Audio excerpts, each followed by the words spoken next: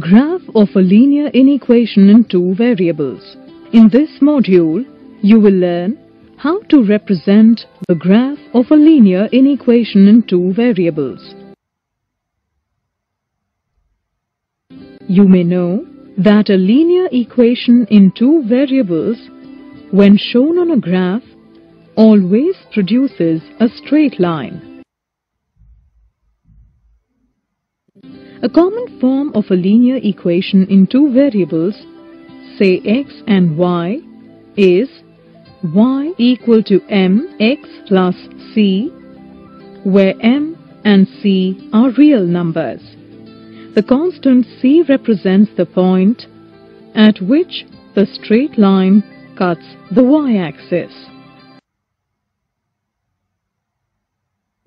The straight line, say ax plus by, is equal to c, divides the plane into three sets of points. A set of points on the line, a set of points on one side of the line, and a set of points on the other side of the line.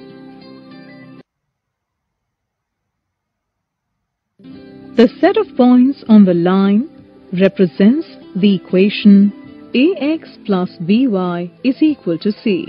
The other two sets of points represent the inequalities ax plus by is greater than c and ax plus by is less than c, and vice versa.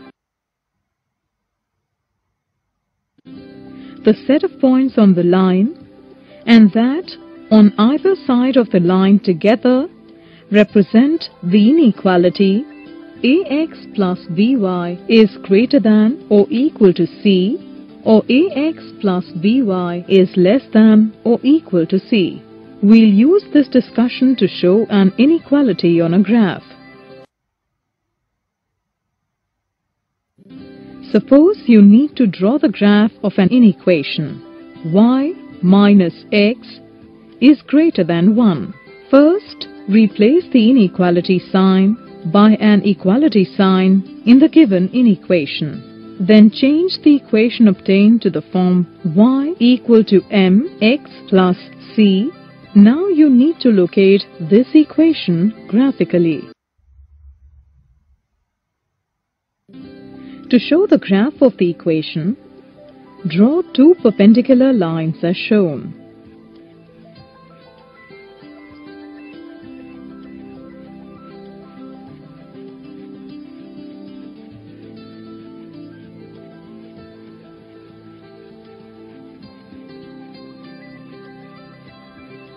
The horizontal line represents the x-axis and the vertical line represents the y-axis.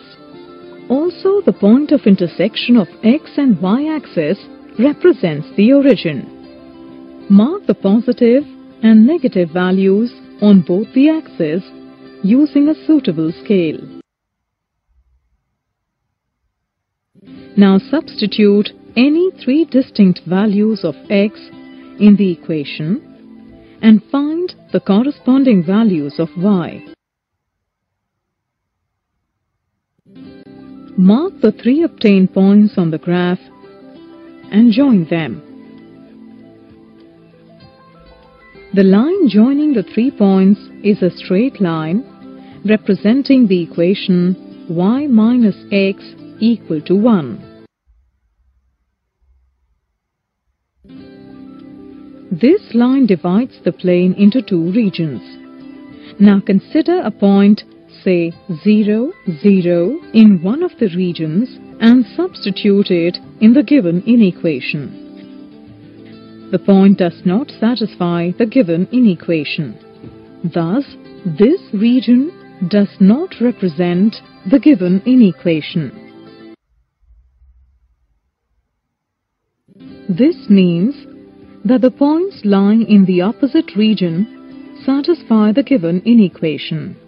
Thus, shade the opposite region. The set of points in the shaded region represent the inequation y minus x is greater than 1.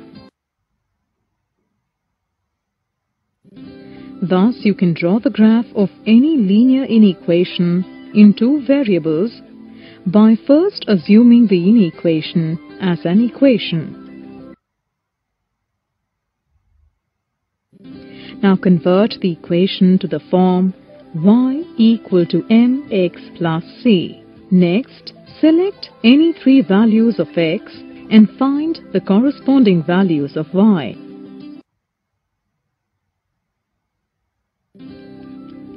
Now draw x and y axis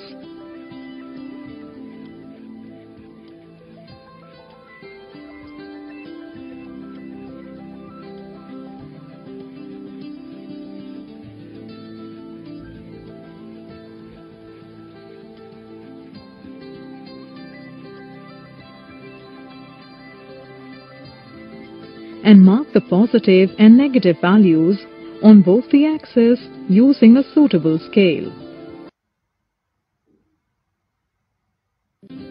Now mark the three obtained points on the graph